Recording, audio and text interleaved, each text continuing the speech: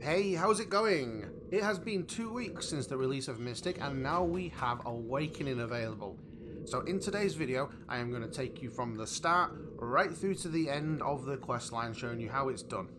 Now, there is a little bug within this questline which had me scratching my head for a short while, but I figured it out, so I will go through that exactly when I come to it. So stick with me throughout the video because you may be suffering from this bug as well. They may have patched it in the recent patch. I don't know. It's impossible for me to check because I have just done the questline. Anyway, don't forget to hit that subscribe button because subscribing to me means that you will not miss out on any of the latest news, tips, tricks, and all that other stuff. So hit that subscribe button. Yeah. Okay, so to begin with, Mystic Awakening, to begin the quest you need to be level 56, so make sure you are at that level 56, otherwise you may experience problems with this process. If you are 56, however, then summon the Black Spirit. Black Spirit will advise you that the Mystic questline starts over in Olvia, so we will need to make our way over to Olvia to begin this questline.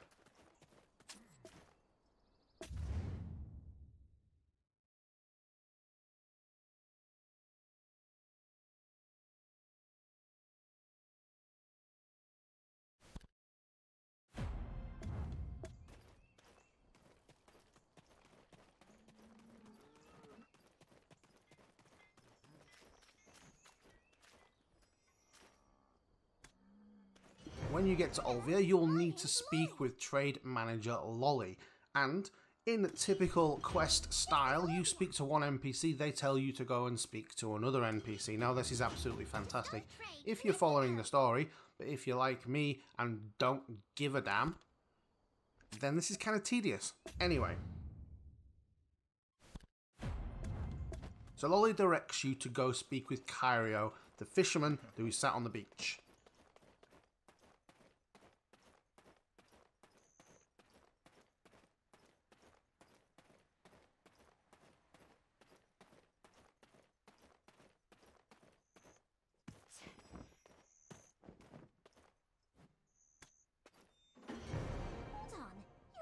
Me out, are you?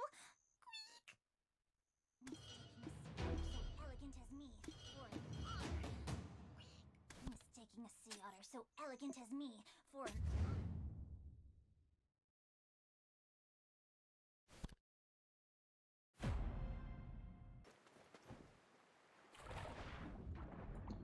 You'll be asked to swim out to a specific spot in the Belenos Islands, and there you'll need to actually dive under the water in order to do this next section.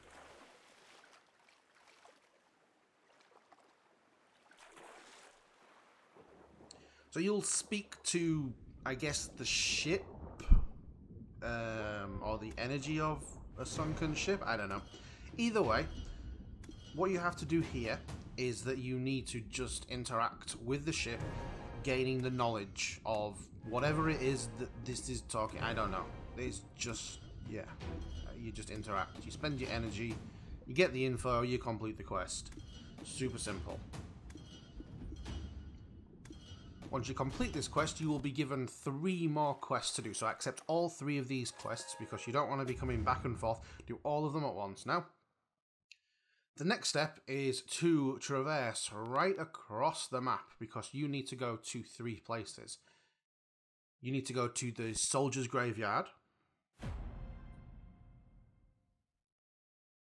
You need to go to Main's Hideout, and you need to go to Hazra Ancient Ruins. When you get to the Skeleton Graveyard, what you have to do is kill skeletons.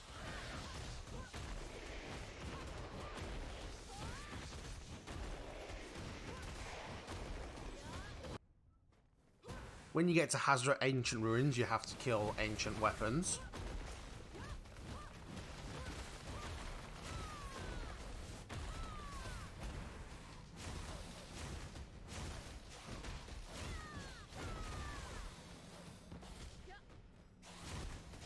And when you get to Main's Hideout, you have to kill Mains. It's pretty simple. Easy quests, and these will take you no more from start to finish, all 3, about 15 minutes. Once you've completed all 3 of those quests, you need to be heading south of Abandoned Iron Mine to Splashing Point. This is where you turn in these quests. When you get to Splashing Point, you'll need to swim out to a small rock with a swirling kind of watery vortexy thing which goes by the name of Banner.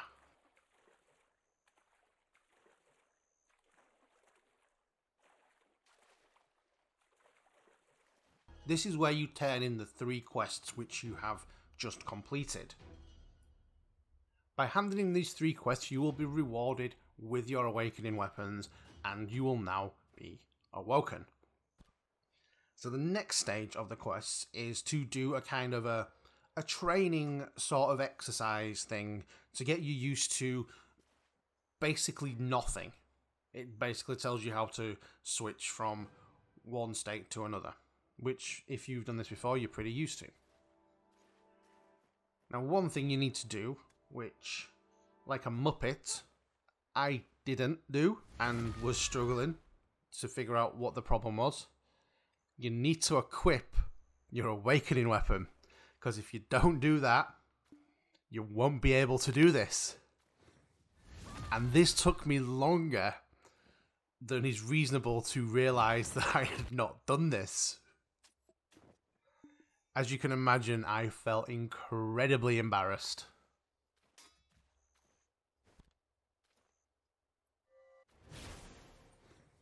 So pressing L2 plus R2 followed by triangle will complete the first part of the quest for you. The next quest is the one that has the bug in, and this is what took me a minute or 2 to realise what is going on.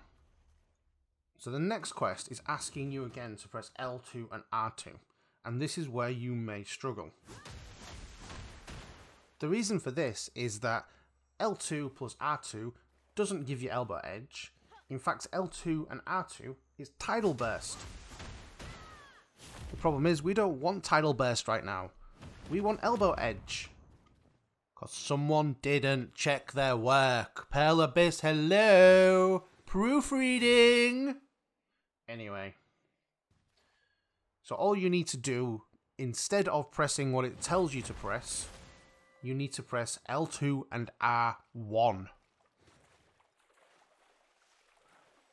So after this, you can just complete the quest as normal.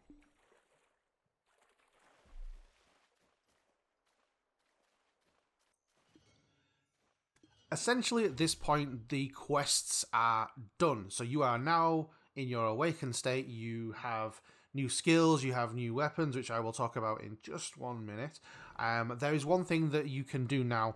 There is a quest which is given by the Black Spirit, which is called the Event Gift of Skill Reset. So grab that. It will give you the means of resetting all of your skill points if you feel like you have made an unwise decision when it comes to allocating your skill points. So grab that and save it for when you're ready to use it, essentially. Now, the weapons that you get. The Awakening weapons are the Cestus, and you get 2 weapons when you complete the Awakening quest. There is the plus 10 Camelam Cestus, and there is the... And then there is the Basanawa Cestus. The Camelam Cestus is the green weapon, and the Basanawa Cestus is the blue weapon. The blue weapon comes unupgraded, and the green weapon comes with plus 10. Now, the difference in these weapons is that the green weapon is more specialised on doing extra damage to all species.